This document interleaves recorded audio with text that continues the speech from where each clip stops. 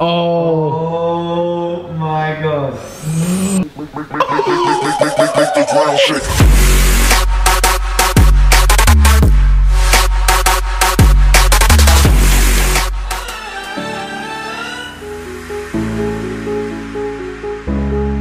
Morning everyone, you may have seen my last video where I came to collect my brand new Lotus Exige 380, and what we're going to do today is do a full spec video. I am still in shock. I've been shaking this whole day basically about picking up this car because it's been my lifelong dream to own super sports car, supercar, whatever you want to call it. A very cool car. For me it is an absolute dream to be able to do this. I still can't believe that this is now my car, and so I just wanted to share this experience with you. And I've had so many questions about the spec, what I was going to go for. You will have seen the overall images of what the spec is in the last video, but I thought I'd give you a full detail of all of my thinking behind it, the history behind the colors and everything about the car. So let's kick it off. Let's try and do sort of like a one-take thing of the entire spec of the car. Good start. Just to kick it off, right here is a photo of Roger Moore in the Lotus Esprit, which was in For Your Eyes Only, the movie, ages ago, way back in 1981, so 36 years ago. Maths. And that's the color we picked for the car. So here's the car. If we spin around, here it is in what's called copper fire with Mars gold details and a lot of carbon fiber all over the place. The story behind this color is obviously it was on that car in the movie, and I basically just saw photos of the color online and thought that's the one. When I was picking, you guys sent in loads of specs. I was looking all over the place and I found this color, and then I had seen ages ago, way back on like 430 Scuderia Ferraris, a bunch of different cars where they were red with gold wheels, and I thought, you know what, it would be really cool to match this color with gold, which had been done slightly on the car From Your Eyes Only, but not really to this extent. So we found this Mars gold color. Yeah, see, I'm mixing up all my words because I'm so excited and nervous. But yeah, so we thought we would mix it all together, and it's worked out pretty well. So those are the base sort of colors of the car, the thing you'll notice the most. It's not a weird color. I mean, it's different from anything I've seen before, and I personally love it. Sort of under different lights it'll be a burgundy, then it'll switch to orange, copper, but I absolutely love it. It's got really cool metallic sort of glistening in the paint, which is lovely, and in the gold as well, which is carried out through the interior. But just while we're at the front, I'll walk you through. So obviously Lotus Exige 380, just to give you the technical specs, 3.5 litre Sport, oh yes, Sport 380 is the official name. 380 horsepower from a 3.5 litre supercharged V6. Top speed close to 180 miles an hour, so it is a quick car. I mean, 3.5 seconds to 0 to 60 is McLaren speed, Ferrari speed. Yeah. I mean, it's absolutely mental. And it does that because it weighs just over 1,100 kilos. As you can tell, I've been doing my homework. So it's a light car. This particular one is in a manual gearbox, but we'll talk about that a bit more in the very near future. Yeah, so the car basically is a complete driver's car, which is one of the reasons I picked it, but also quite comfortable. So we will be able to use it sort of more daily than before. One small thing that I love, it's got central locking. Little things like that really make a big difference, because at least you have to lock every door one by one. This is central locking.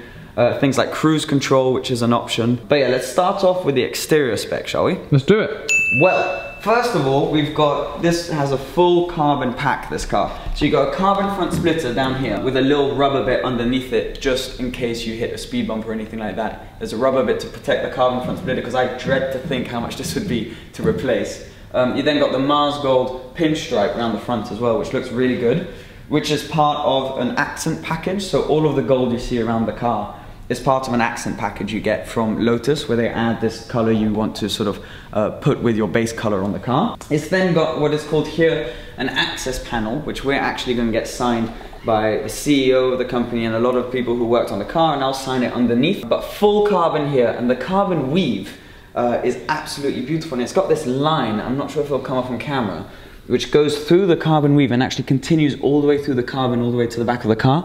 So that continues, which is just a little detail which you don't have on too many cars. Just to also walk you through a bit of how it works with Lotus when you order the car. So you place your deposit, and then you spec the car out, and if you want sort of the base colors and base spec, you just go through Lotus. But if you want something like this, which is a special color with special wheels and all of that sort of stuff, you go through Lotus Exclusive, which I keep comparing to McLaren's MSO, but that's because basically that's exactly what it is. You can go to them with anything, and they will make it happen on your car. So you just keep going with your spec. Obviously you pay them for it, it's not free, and they will basically deliver to whatever you want. So that's what happened with the color. That was all through Lotus Exclusive, as well as the gold and a few other extra bits that I'll show you later on. We then got these little sort of black bits in front of the light, which are special to the 380, so you can't get that on the Exige 350 or any of the other Exige models, which I think looks fantastic. Two double black canards here.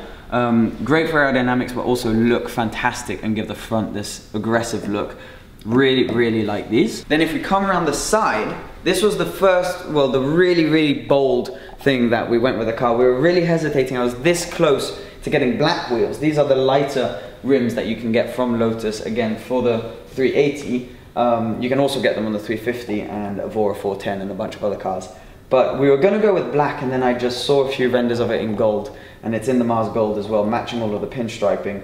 And I think it looks absolutely fantastic. It gives it that sort of rally car look as well, which I love. We're on the Michelin Pilot Sport Cup 2 tires, which are the more track-focused tires. So in the rain, they're a bit more slippery, but when you're on a dry day, on a dry track, on a dry country road, these will be absolutely fantastic. The front end grip on this car is just unbelievable. So being able to have those on the car is fantastic. Brand new as well, because obviously the car is completely brand new. So I think that's really nice. I went for black calipers. Again, I was hesitating on maybe we would match it to the color or have them in gold, but I think in black it works nicely. It's not too contrasty, and I thought it would be maybe too many colors if we put these in a color, in you know, different color, or even the matching paint from the car. So we ended up going with black. I think that looks really nice. Then a few little things like the 380 Sport logo here. Everything is in stickers because that saves a few extra grams. This car is all about lightweight, so little things like this do make small differences. So we got a 380 Sport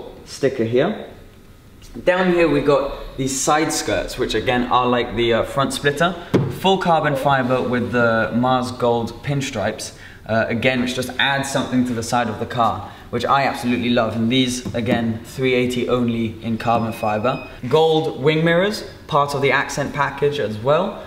Painted on the Elise, these were just plastic, so they weren't actually painted. And you can see really the reflection of the metallic paint in the gold, so that looks, I think, really nice. It's one of my favorite touches of the whole accent package. Most 380s also come with a matte black roof. And I ended up deciding to go with the body colored roof. So you can get this as part of the full carbon package in carbon, which is the package that I ended up getting, but we decided to paint it instead because I think it completes the car a bit more, which is something, I know it's a completely different range of cars, but that I saw first on the LaFerrari, because they were all popping out with these, you know, red cars or blue cars with the black roof, and I thought it broke up the lines a bit, and I much preferred it when they had the body colored roof as well. So when I saw those cars, I thought, you know what, I would rather go with the body colored roof. It completes the whole thing, and I think it looks fantastic. Seeing it here for the first time like this has really sort of completed that whole aspect for me. So I'm really happy we went with the body colored roof. We then got these air vents here, which continue the Mars Gold accent package. So this comes around here, we got a little pinstripe again on that, again adding to the whole look on the side of the car. Round back,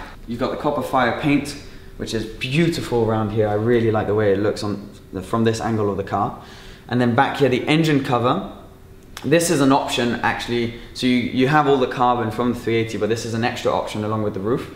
Full carbon fiber for this, again with the weave continuing from the accent package, from the access panel in front, which looks fantastic. This is one of my favorite bits, because this, you can have it in a different material which is not carbon fiber, but I think having that in carbon is just a massive slab of carbon on the back, and I love the way it looks. Full carbon wing as well. With the accent package you get the struts in the color you chose for your accent package, in this case the Mars Gold again, which again I just think looks fantastic from the back. I love the way that the wing just makes the rear look big. It's got a big booty, this car.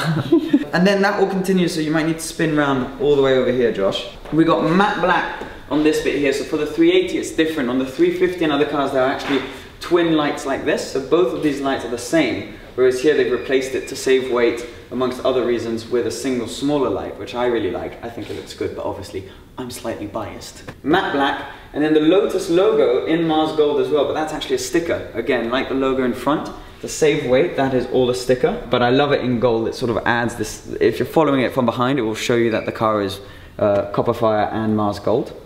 And then down here you got the diffuser, full carbon as well, which looks fantastic. I really, really like the way this looks with the parking sensors, which is another option that we ended up going for, because obviously you can't see too much out of the back with those slats. But yeah, so that's there, and then you got the pinstripes down here as well in the Mars Gold.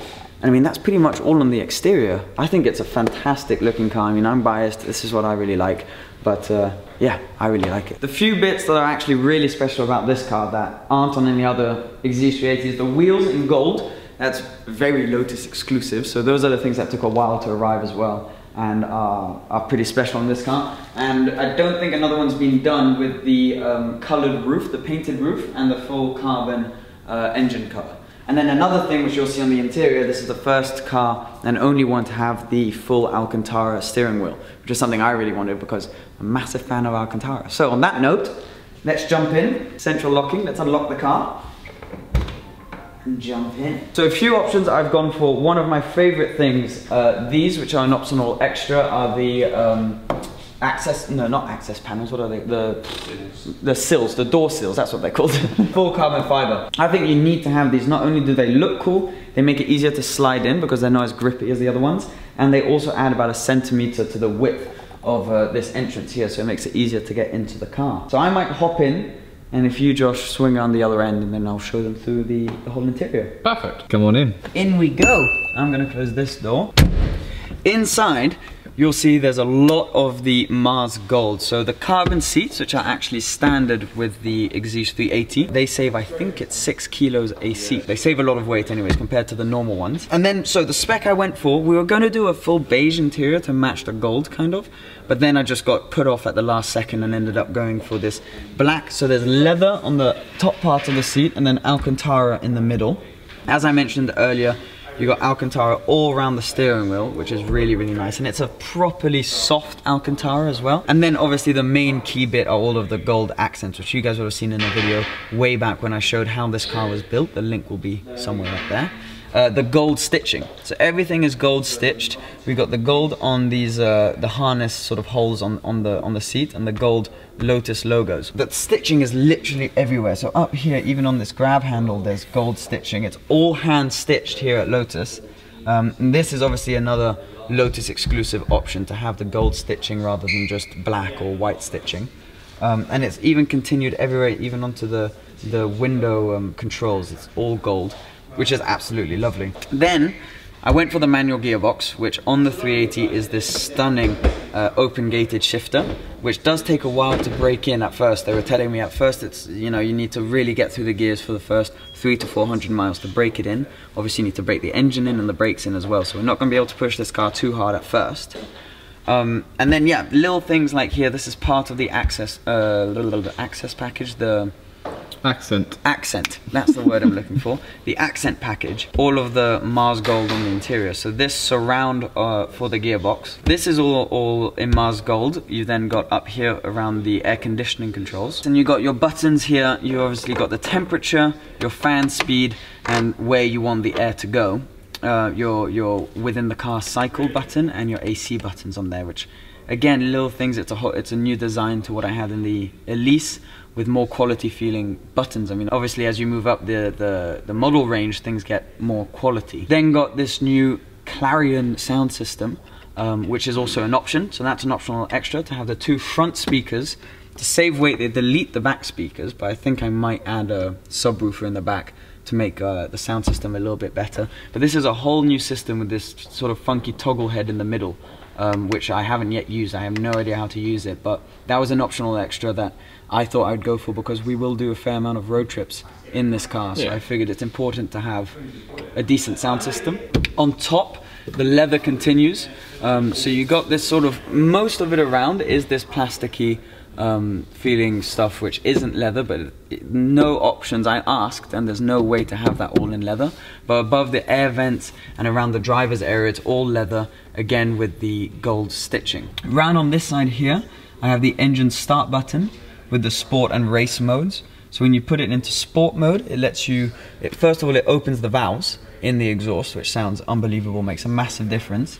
And it lets you have a little bit of slip, but not too much, and puts the suspension in a slightly sportier mode, throttle response, steering, all that stuff.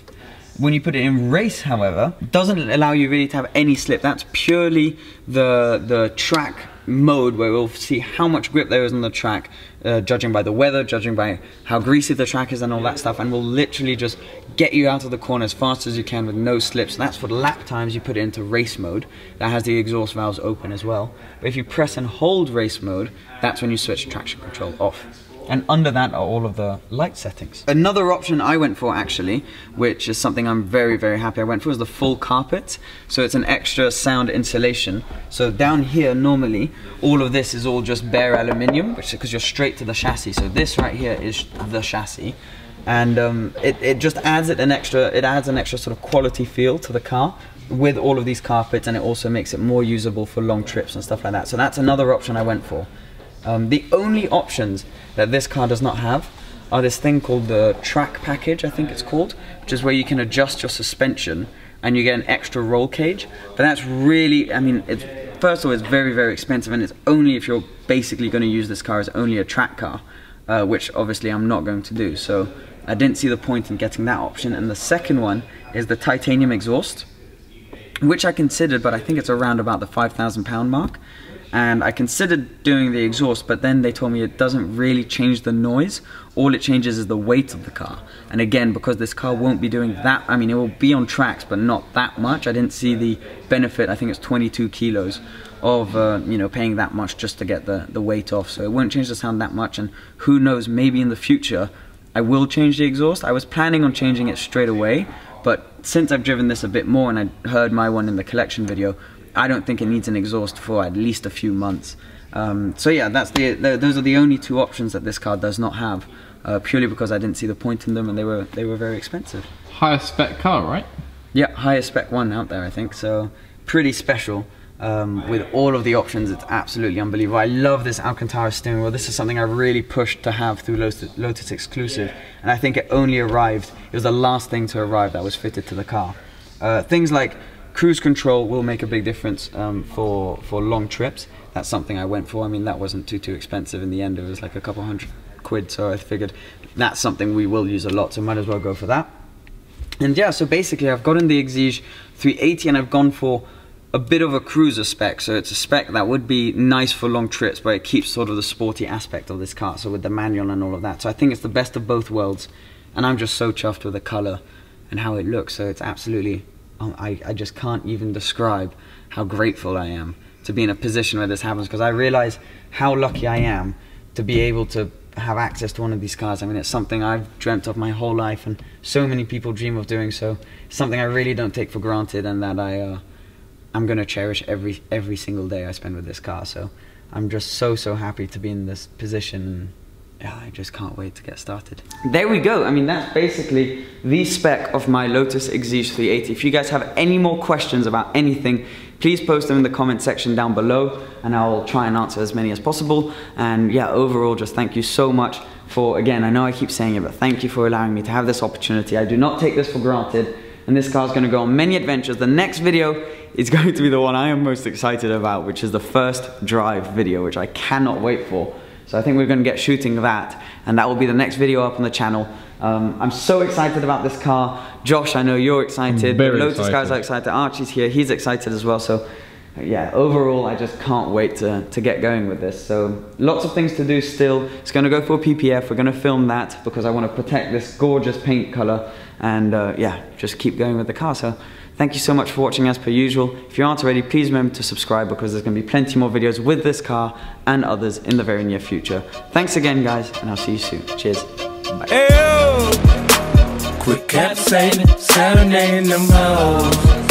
There's no Juliet.